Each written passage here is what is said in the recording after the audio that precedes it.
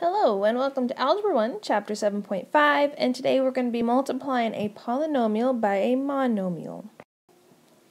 So to start out with, the product of a polynomial and a monomial, we are going to be using the distributive property to multiply the polynomial by the monomial.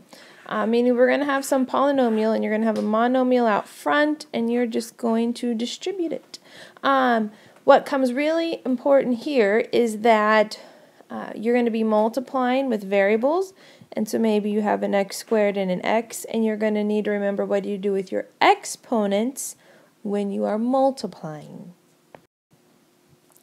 So here's our first example. We have 6y times the quantity 4y squared minus 9y minus 7. And so we're going to take 6y and we are going to distribute it to all three terms. You're going to watch your signs. And so 6y times 4y, first of all we get 24, because we're multiplying the numbers, y cubed, because remember we add our exponents when we multiply.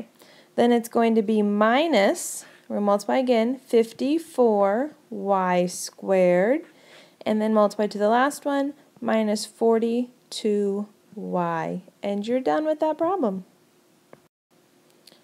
Okay, so let's try that one more time here. We have this monomial out front, and we are going to be distributing it.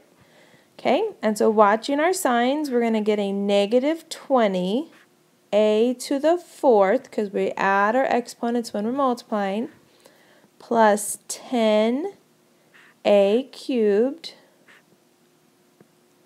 minus 35a squared. And that's it. That's all you're doing. Okay, so just make it a little more complicated here. Not even complicated, that's not the right word. But a little more to the problem. We now have two sets in which we're multiplying. So we're going to distribute this 3 into this first polynomial, and then we're going to distribute 6t into the second polynomial, and then we're going to combine like terms if we have any. So starting out with the 3, we're going to distribute it. So we're going to get 6t squared minus 12t minus 45. So that's what we get from the first one. And then the second one is going to give us plus, we're just going to tack it on here, 30t squared plus 12t. And now, keeping in mind that we always write things in descending order, we're going to start with our t squareds and get 36t squared. And then our t's actually cancel, because a positive 12t and a negative 12t are going to cancel, and then so we're going to end with minus 45, and that is our answer. Okay, same situation that we just had, but you need to be oh so careful that you distribute a negative x there.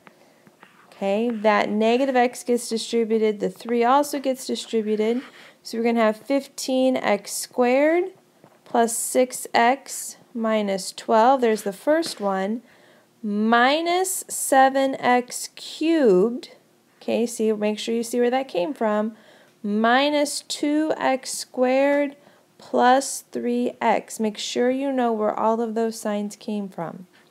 We're then going to combine like terms. We're going to put the 7x cubed out front. It is the only thing that has a cubed. And then we're going to go on to our x squareds, and if we combine those, we're going to get a positive 13x squared. And then our x's was going to be a positive 9x, and we have a minus 12. And there's our answer. All right, one last slide we have here. If you notice in the very middle of the problem, there's an equal sign. So in this case, we are solving for b. So you're going to want to start out by distributing just like we just did. So we're going to distribute b first. So we have 12b plus b squared minus 7 equals 2b, and we're distributing a positive b here. So it actually becomes a minus 4b plus b squared. All right. I'm going to start out with by subtracting the b squared over to the same side, and hopefully you will see that it ends up crossing out, which is a good thing because we have not talked about how to solve those yet, so that's to come. Okay, and I'm going to go ahead, I probably should have done it on the last step here. I always combine like terms, except right there where I forgot. Okay, so we've combined like terms. I would get the b's on the same side. This is just like solving any other equation. Okay, we have this, and we're going to divide by negative 14 to get b by itself, and we're going to leave this as a fraction. We're going to reduce it, b equals 1/2. And you should be able to put b back into the original problem and check and show that gives you a true statement. All right, so there's 7-5. Let me know if you have any questions. I'll see you in class.